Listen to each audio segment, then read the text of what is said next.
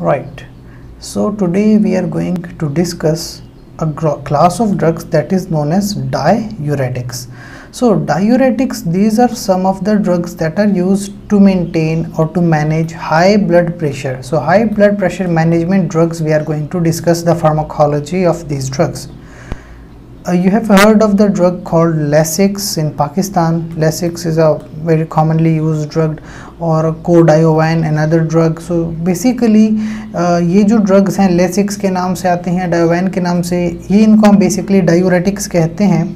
अगर इनका देखा जाए क्लासिफिकेशन की बात करें तो इनकी डिफरेंट क्लासेस हैं. मेनली देखा जाए तो there are called thiazide diuretics number 1, number 2 loop diuretics, number 3 potassium sparing diuretics and number 4 carbonic anhydrase inhibitors.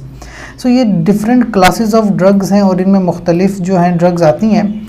इन सब का काम एक ही है कि ये हमारे पास जो ब्लड प्रेशर होता है, हाई ब्लड प्रेशर, उसको मैनेज करती हैं, यानी ब्लड प्रेशर कंट्रोल करती हैं. थायाजाइड डायूरेटिक्स में देखें तो क्लोरोथायाजाइड है और हाइड्रोक्लोरोथायाजाइड है. इसके बाद लूप डायूरेटिक में देखा जाए फ्यूरोसेमाइड और एथाक्रिनिक एसिड है. पोटाशियम स्पेरिंग डायूरेटिक्स में देखा जाए स्पाइरोनोलेक्टोन है, एमाइलोराइड है, थायामेट्रीन है. कार्बोनिक एनहाइड्रेज इनहिबिटर्स में एसिटाजोलामाइड है, डोरजोलामाइड है. ये सारी की सारी ड्रग्स क्या हैं? डायूरेटिक्स हैं. ये ब्लड प्रेशर को हमारे कंट्रोल करती हैं.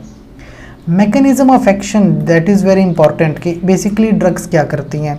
देखिए ये हमारे पास जो बना हुआ है इसको कार्डियोवास्कुलर सिस्टम कहते हैं, यानी हमारे पास हार्ट है और हमारे पास ब्लड वेसल्स है जिसमें आर्टरीज हैं और वेन्स हैं. इन कार्डियोवास्कुलर सिस्टम में बेसिकली हमारे पास होता है ब्लड, ठीक है, इसमें ब्लड मौजूद है.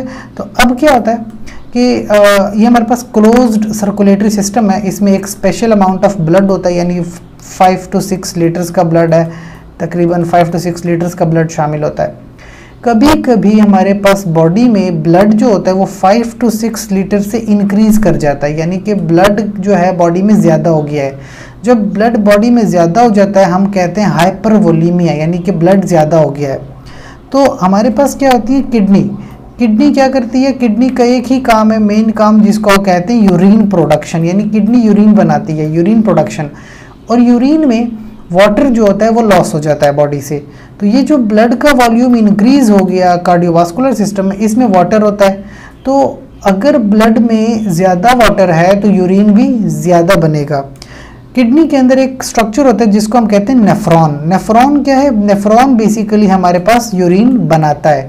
ये किडनी के अंदर मौजूद होते हैं. दोनों किडनीज में हमारे पास बेसिकली नेफ्रॉन्स होते हैं और नेफ्रॉन जो होते हैं वो यूरिन बनाते हैं. तो हमारे पास जो ड्रग्स हैं जिनको हम डायूरेटिक्स कहते हैं वो बेसिकली क्या करते हैं कि जो यूरिन प्रोडक्शन है थ्रू द नेफ्रॉन उसको इंक्रीज कर देता है. Diuretics are the drugs that increases the urine production through kidneys, ताकि ब्लड वॉल्यूम कम हो और ब्लड प्रेशर मैनेज हो सके.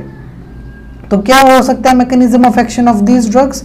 First of all there are drugs we call them carbonic anhydrase inhibitors, जो कि इनिशियल पार्ट ऑफ द जो है nephron पे काम करती हैं यहाँ पे, और यहाँ से जो है सोडियम बाइकार्बोनेट जो है उसको इनहिबिट करती हैं. तो साथ साथ क्या है? कार्बोनिक एनहाइड्रेज इनहिबिटर्स हैं.